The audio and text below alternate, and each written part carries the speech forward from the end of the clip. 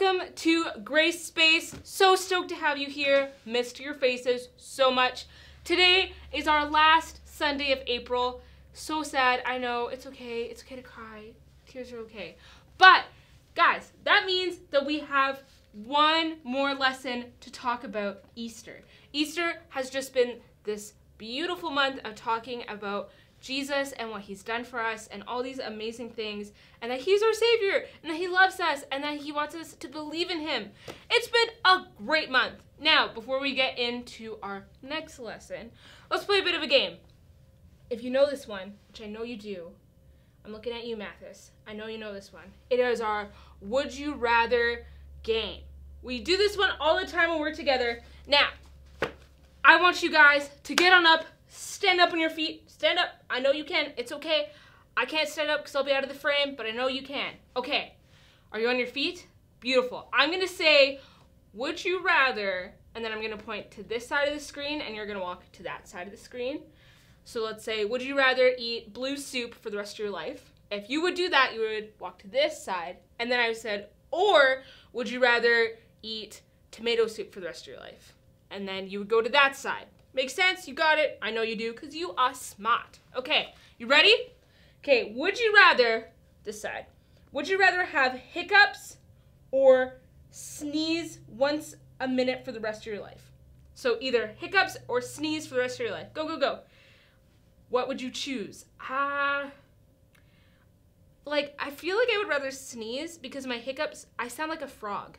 Like it would not be a fun time. Okay, would you rather rhyme everything you see or sing everything you say? Interesting. I'm not a really good rhymer. I think I would probably sing. I would sing everything. Not a good singer either, but bounce it out. Okay. Would you rhyme or sing? You got on your sides? All right, next one. Would you rather, boom, would you rather spend the night on a raft in a shark-infested waters or in an inu in the middle of a jungle, like a little thing? Would you rather spend a night on a raft, like, I don't know what kind of raft, maybe it's like a pop bottle raft, in shark-infested waters, or in an inu in the jungle? What do you think? Get to that side. I would probably choose the jungle because the sharks are, no. Okay. Would you rather create the next household invention? So like the telephone, the TV, like the next big thing, dishwasher, Bluetooth speaker, or become a household name as a sports star? So would you rather invent something that everyone knows, or would you rather be a sports star that everyone knows? Pick that side. What do you think? What do you think? I'd probably be an inventor. I think it would be cool. Okay. Would you rather, this one is pretty cool. Would you rather be able to communicate with animals, like your dog, like you would be able to have conversation with your dog, or read people's minds? What do you think? Read people's minds or be able to communicate with animals? I personally would do the animal side. This is me standing on this side of the screen. There you go. Okay, which one did you pick? And why? Like, why do you want to read people's minds? Like, I feel like some people got some crazy stuff going in there. Or, like, animals, I feel like animals are more fun to talk to. Like, they'd just be like, my dog would look at me and be like, I saw a bird today. There was a bird. I'd love that conversation. Okay, guys, that was really fun. Thanks for playing along with me. Grab a seat. We're going to talk about, our lesson now. Sound good? Okay, let's get into it. So I'm so excited we get to be together today. I say that all the time because I really am. Like, I truly am excited that we're able to do this and we get this opportunity to talk about Jesus together. So I have a really awesome story to tell you guys. And, okay, I want you to think about your best friend. Think about your best friend. Maybe you haven't seen them in a while. I haven't seen my best friend in like 7 months. It's hard. It's hard. Think about your best friend. Don't say their name out loud. I want you to keep it in there. You can if you want. It's okay. If you already did. But think about what makes them your best friend. And what makes someone your best friend? what makes you want to hang out with someone all the time? Is it because they're super funny? Is it because they have a really cool dog? You know I love dogs. Or maybe their mom makes the best mac and cheese. Like, maybe those are the reasons you want to, like, hang out with them. So think about your best friend. Why do you want to hang out with them? Put a thumbs up when you got that. Okay. Now, I'm going to tell you about someone today who was best friends with Jesus. Now, this guy, he's best friends. His name is Peter. So I was thinking, do you know any other Peters? Think of any famous Peters you know. There's a few. Okay, in case you didn't, there's Peter Rabbit. I have not seen this movie, but it looks kind of cool. I think there's a second one. Peter Rabbit. Another one, I know a few Peters. Fun fact, one time I met a dog, and its name is Peter. Also, my dad, this is a photo of my dad and the dog named Pete. This is my dad, Peter. Hi, Dad. That's him. And this is a dog that we met that was named Peter. Wild. Okay, now, what's another famous Peter you know? Also, for the parents watching this, my dad's name is Pete Rose, which is also a famous baseball player. Not the same person. All right, Peter. Peter. What else? Who else is a famous Peter that you might know? You ready? This one you know. You know this one. Spider-Man, Peter Parker. That's right. Famous Peter. Okay, what's another famous Peter that you know? You saw that already. Who's a famous Peter that you know? That's right. Simon Peter the fisherman. He is the one we're talking about today. Sorry, we're not talking about Peter Parker or Peter Rabbit or my dad. We're talking about Peter the fisherman, the disciple of Jesus. It's pretty cool. All right, so Peter was one of Jesus's closest friends, and he's a big part of the story. And this story that I'm going to tell you about that comes from our Bible, right? Do you got your Bibles? Hold them up. Pause this video if you need to. Go grab it. We're going to be looking into our Bible, into the biblical truth that God gives us. And if you want to follow along about Peter's reconciliation, it's John 18:15-27. Okay, so he's a big part of this story, right? Something's happened to Peter that I want to tell you guys about. There's specific parts, and I'm going to need you guys to help me out. I'm going to show you a picture, and I'm going to ask you what you think, 1, 2, or 3, and you're going to yell at me through the screen. I will hear you. I know I will. And you're going to tell me which one you think it is. Okay. So all month long, we've been talking about the kind of person Jesus is, how he died and came back to life, which is amazing, and I love celebrating Easter because of that. He came back to life to be our Savior. And today I'm going to tell you a story about something that happened before Jesus died, and then something that happened after Jesus came back to life. And it's all about Jesus' friend, Peter. That's right, you got it. Okay, so, like I said, Peter was one of Jesus' closest friends. They hung out literally all the time. Like, all the time. And, okay, I just think about this sometimes and I'm like, could you imagine hanging out with Jesus? Like, Jesus is your BFF. Could you imagine that? And I mean, like, hey, we get that. We are able to have that relationship with Jesus. But it was like this, like, face-to-face, like your siblings are close to you on the couch. Like, they were shoulder to shoulder with Jesus. So, wherever Jesus was, Peter was right there next to him. Peter loved Jesus and would do anything for him. In fact, Peter told Jesus that the last night that Jesus and his friends were together, before Jesus was arrested, Peter told Jesus, I will never leave you. Like, he was like, hey, you are my best friend. I will never leave you. I will never deny you. I am your #1 fan, your best friend. Wherever you go, Jesus, even if it's prison, I will go with you. This is what Peter was saying to Jesus. Jesus told him that he would deny being Jesus' friend 3 times. 3 times! Like, not once, not twice, 3 times! And, like, could you imagine? You're telling Jesus that you will never deny his friendship, you will always be there for him, and he just straight up goes, actually, you will. Man, I wonder how Peter felt. He must have felt so, like, confused. On the night that Jesus was arrested, Peter followed the crowd of people to see where they were taking him. But he didn't want to be recognized because he was afraid of what would happen to him, because they didn't treat Jesus very nicely, right? They had just arrested Jesus, so Peter must have been thinking that he and all of Jesus' other friends were going to be taken next. There must have been so much fear in that and so much confusion. He must have felt so scared that it could happen to him. Do you guys, okay, this is my scared face. Ready? Do your scared face with me in 3, 2, 1. That's, yeah, I'd be so scared. I'd be so scared. Man, so he was so scared that this would happen to him. Peter was standing outside the place where Jesus was when someone stepped up to him and started to talk to him. Who do you think this person was? Okay, we got our options here. Are you ready? Okay, this person stepped up to talk to him. Who do you think it was? Do you think it was number 1? Give me 1 if you think it was a policeman. Give me a number 2 if you think it was a farmer, and a number 3 if you think it was a girl. What do you think? So, this person steps up to him and talks to him, and who is it? Who do you think it is?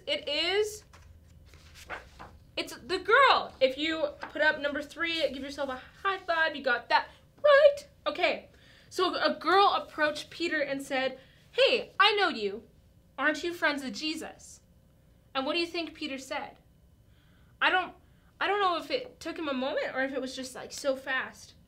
He must have been so scared, and he would end up arrested just like Jesus, like we just talked about before. He was scared to be arrested. So, what do you think Peter did next, okay? What do you think he did next? We got our next one. You think number 1, he lied? Put up a hand. Number 2, he would run away. Give me 2. Give me a peace sign if you think it's number 2. Or number 3, do you think he told the truth and said that he was friends with Jesus? What do you think it is? Bum, bum, bum. It is sticking together. That's what it is. Okay. It was number 1. If you put up number 1, give yourself a high five because he lied. Peter told the girl that he did not know Jesus. But didn't we just talked about how he was going to be Jesus' best friend, that he would be with him wherever the night before, that he would never leave him. Jesus is arrested, and now with all the pressures and worries, Peter is telling people he's not friends with Jesus. Now, a little while later, the same night, another person approached Peter, and he said, "Hey, you hang out with Jesus. I've seen you together. You're friends with him." And the second time, Peter lied again. Twice. He lied twice. Remember Jesus said that Peter was going to deny him 3 times. That's right. He was going to deny him 3 times. He told the people again that he wasn't friends with Jesus. Not him. He didn't know him. He had no clue who this Jesus guy was. I mean, Peter is supposed to be one of Jesus's closest friends. But Jesus being arrested and the crowds that showed up to see, it must have had Peter so afraid.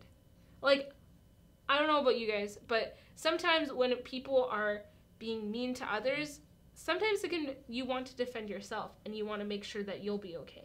And that's kind of what Peter did here. He knew that Jesus was being attacked, so he wanted to protect himself. Which, like, it sucks because Jesus loves us. Jesus loves Peter, and he wanted Peter to say that he knew him, to stand up for what he believed, right? But Peter had fear. And sometimes we have fear too, but Jesus still loves us, and he still wants to be with us, and he wants us to cry out to him. Now, let's get back into the story. Okay, so he told people that he wasn't friends with Jesus. And then the third time, that night, this is all happening in one night, guys. The third time, someone came up to him and asked him again if he knew Jesus. So, what do you think he did? Did he, number 1, lie? Give me number 1 if you think it is. Number 2, did he scream and yell? Or number 3, do you think he cried?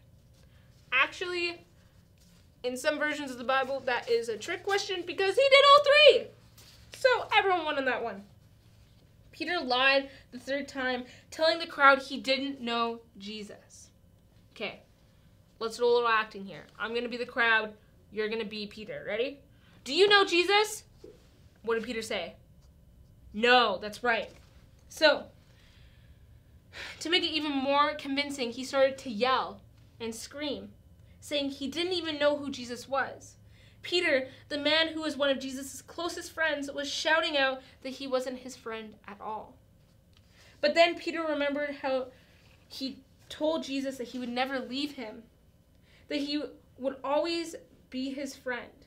Peter got really sad, and he pretended not even that he knew Jesus, the man who changed his life. He really did. He realized what he was doing and started to cry, right?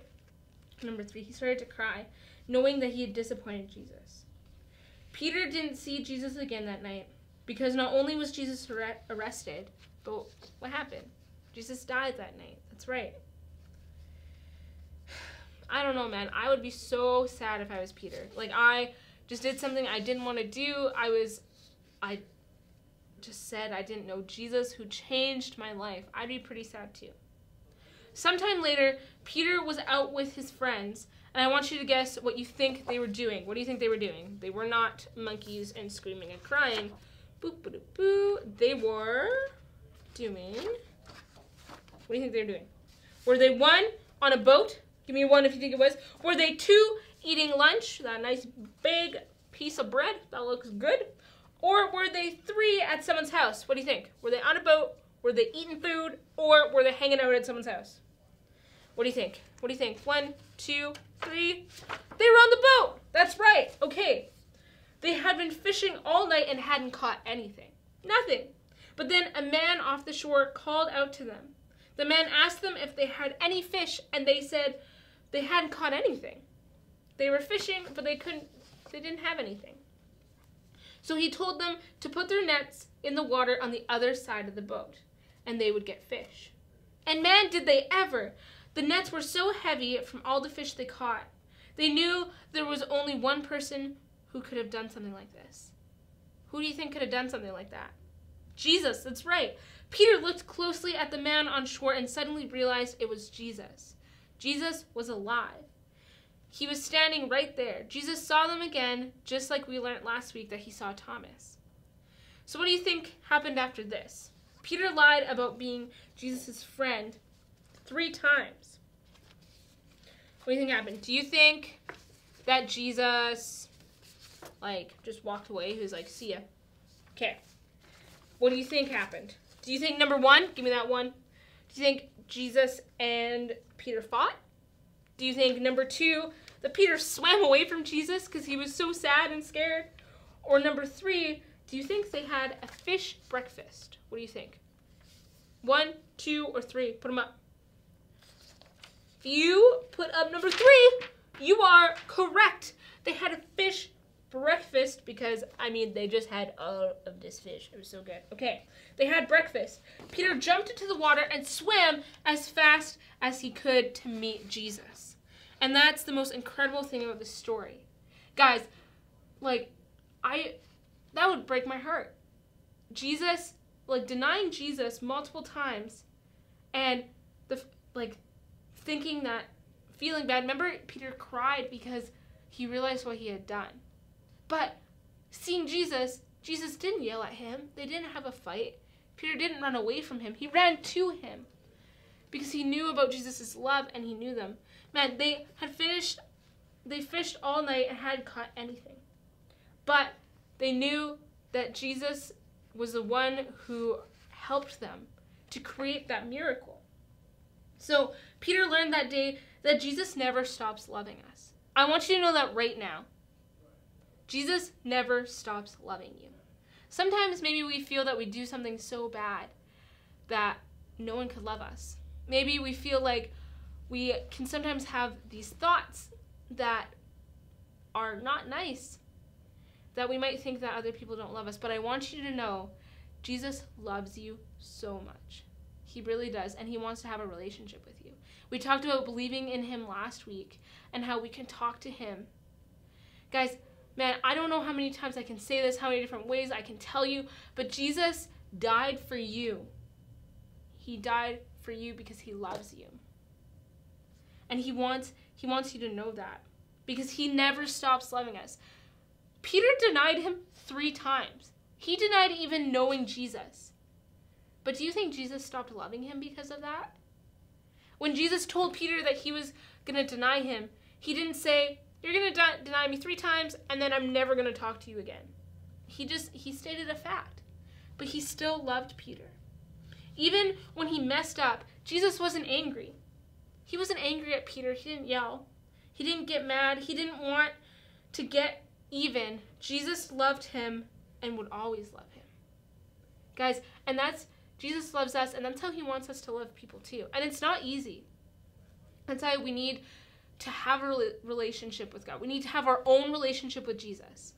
Not our parents' relationship. We need to have our own relationship. We need to read the Bible. We need to pray. We need to know that Jesus loves us and he wants us to believe in him. We need to have our own faith, because you individually sitting on that couch, you have your individual relationship with Jesus. And yeah, and he loves you so much. And this thing that happened with Peter, this love that Jesus gave for Peter, is true for us too. Jesus never stops loving us. No matter what happens in our lives, no matter if we lie, if we hurt people, if we do things we're not supposed to do, no matter what, Jesus never stops loving us. Guys, there's times where we all mess up. I've messed up. I guarantee your leaders have, your parents have. We all mess up. But Jesus loves us and is stronger than any bad thing we will ever do. Now, we need to ask for forgiveness. We need to know that what we did was wrong, and we need to ask God to help us fix our wrongs and to forgive us for what we've done. Because Jesus died for us, we have that forgiveness, right? And then we can walk in knowing that we don't have to keep doing these wrong things, that we can ask Jesus to help us to be better. And you know what? Sometimes it takes a long time. I'm still working on myself. I'm still working on who I am with Jesus. But Jesus never stops loving us in that process. If you ever do something wrong and you're worried Jesus will be angry, I want you to remember this story. Remember that Jesus will never stop loving you. Or we have a fun little thing that we can learn. Remember last week was Jesus wants us to believe in him. I think it's so funny. Lucas said I was super lame about it, but I thought it was really funny. Now, Jesus never stops loving us. So maybe you could text a friend, text a cousin, text a grandma and grandpa and say, Jesus never stops loving you. Jesus never stops loving me. That's right. It's pretty cool. I think it's really cool. Okay, can you say it with me? Jesus never stops loving me. Say it again. Jesus never stops loving me. That's right. Okay, we're going to pray and then we're going to get into our Bible verse. Okay, put those hands together, because who are we focusing on? Jesus, that's right. Closing our eyes, because who are we focusing on? The Lord. Okay, let's do that. Lord God, I thank you so much for your son, Jesus. I thank you that he died on the cross for us. Lord God, I thank you that you love us so much that you sent Jesus. Lord, I pray for forgiveness in our lives. Will you forgive me for any wrongs that I've done, Lord? Lord, I know the things that I've done, and will you forgive me? I thank you that you love me no matter what. And thank you that your love is so big. Yeah, Lord, thank you for all that you've done in our lives. Will you bless us? Will you give us peace? Lord, will your peace enter the homes right now? Will your love and power enter these homes right now in your holy, mighty name? And will we just have the best week? In your name, everyone said, amen. That's right. Okay, we got our memory verse coming up. We're going to quickly go over it. We got some friendly faces that are going to tell us our memory verse. It is our last week together, so this is our last time doing this memory verse. So let's hop over to some friendly faces, and we'll come back and do it together. Sound good? Okay. It's not that hard. Okay, come on. John 15:13. It's not that hard. Greater love. No, come on. Just do the actions. Greater love has no one than this. You have to learn your lines if you want to be in our videos. Guys, Pastor Shay just asked us to do the memory verse with you guys. So we've come up with some actions for you guys to try at home. It's on the memory verse that you guys have been working on for a few weeks, John 15:13. So here we go. Ready? Greater love has no one than this, to lay down one's life for one's friends. John 15, verse 13. So great singing Amy and Hope. Love seeing their faces. All right, guys, it's not our memory verse without our game. Okay, ready? I'm going to throw it and we'll see what we land on. Ba-ba-ba. Number 6, we did that one last week. What do we got? Number 5. Like we're being chased by dragons. Are you ready? That's John 15:13. You can run around your house in your living room and say this like you're being chased by a dragon. Greater love has no one than this, than to lay down one's life for one's friend. Okay, that's how I would run from a dragon. John 15:13. All right, now we got some questions for you. Do you got some questions? I got some questions. Let's talk about them. All right. Our first question is, how would you feel if a good friend did something to hurt you? What if they did it 3 times in a row? How do you think Jesus felt when Peter denied him 3 times in a row? That'd be hard. Is there anything you could do that would change Jesus' love for you? Do you think so? Is there anything you could do to make Jesus love you less or stop loving you altogether? There's nothing. Jesus will never stop loving you. How is the way Jesus loves us different from the way we love? Now, I don't know about you guys, but I have a hard time forgiving. Like, it's hard for me to forgive. Now, Jesus in our story, he forgave Peter. He did. And it's a lot different than we can forgive sometimes. Because I don't know if you noticed, but sometimes it's harder to forgive your siblings and stuff, right? Sometimes we want to get even, or we tend to love based on the way others love us. But Jesus loves us no matter what, and he loves us all the time. Jesus will never stop loving. He will never stop loving us. Knowing that, how does that mean we should love others? What do you think? We should be patient, we should forgive, and love others even when they hurt us. Isn't that crazy? We should love others even when they hurt us, because that's what Jesus did. Jesus loved Peter even though he might have hurt him. Okay, we got a little bit of a true and false game. I got my true, I got my false. Okay, if you think it's true, I want you to go on this side of the screen. If you think it's false, I want you to go on this side of the screen. Are you ready? I know you're ready. Okay. Peter told Jesus that he would follow him wherever he went. True or false? What do you think? What do you think? True? False? It is true. He said he'd never leave him. Okay. After Jesus was arrested, a girl asked Peter if he knew Jesus. Peter answered, yes, Jesus is my BFF. Is that true or false? What do you think? That is false. If you're on that side, you got it right. Okay. When Peter was asked the second time if he was Jesus' friend, he got scared and lied again and said he didn't know him. Is that true or false? What do you think? It is true. He lied and said he didn't know him. By the time Peter was asked the third time about being Jesus' friend, he told the truth. Is that true or false? What do you think? It is false. That's right. If you're on that side, give yourself a high five.